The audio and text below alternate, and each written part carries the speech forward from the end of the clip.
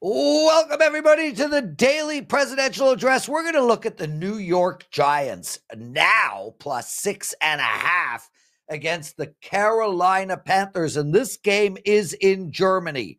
Public service announcement. Sorry.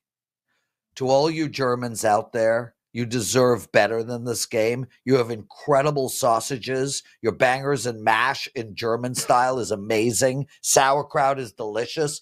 I wear lederhosen never, but either way, you deserve a better game than this. With that said, I'm going to tell you how to make money off of this very game. But before we get into that, please, guys, I got a promo code up. It's PASS3, PASS3.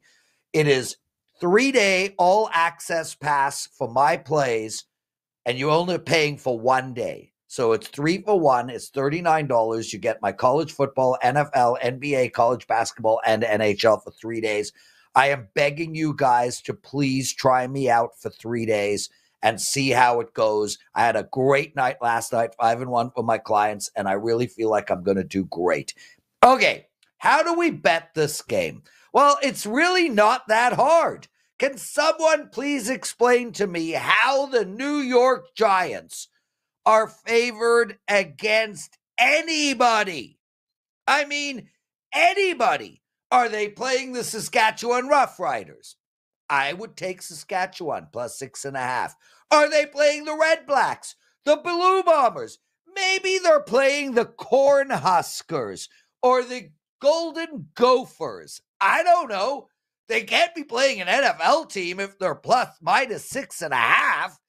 This is a shocking disaster of a football team. Now, I'm not the biggest Daniel Jones hater.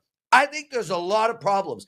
They have surrounded this guy with nobody. Their offensive line sucks. They have no wide receiving core. They have no tight end. They can't find a running game. And this has been going on for freaking years.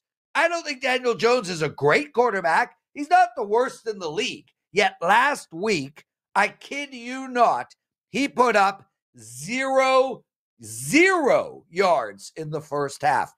But he did get a touchdown. That's the first time, I think, since 1976 that a quarterback put up 0 yards and ended up with a touchdown in a half of football. Now, if you've been following me, you know I like to bet the rhythm of teams, the emotion of players. I look at this and I think to myself, man, 2 years ago, the Giants made the playoffs. Then last year, Daniel Jones was out for most of the season. They had to come into this year thinking they had a chance. They could get 8, 9 wins, maybe. Now they got to be so disappointed. There has to be turmoil in that dressing room. Man, even their daunted pass rush quit on them last week. I think the psyche of the New York Giants has to be bad. Conversely, the Panthers came into the season expecting to lose every single bloody game anyway. It's only up for them. And they beat New Orleans last week, a division game. And Bryce Young actually played half decent. So, with that said, we have a distraught, angry, miserable, depressed New York Giants team with Daniel Jones as their quarterback against a who cares, we finally won a game, life is good, the sun might come up tomorrow Carolina Panthers team. Plus, the Panthers, I get 6.5 points. That's where we're going. Again, Germans, my apology for this shitty game, but you have lederhosen, so life is good. Take Carolina plus 6.5. Lots of love, everybody. Take advantage of that promo code PASS3, and we'll see you tomorrow.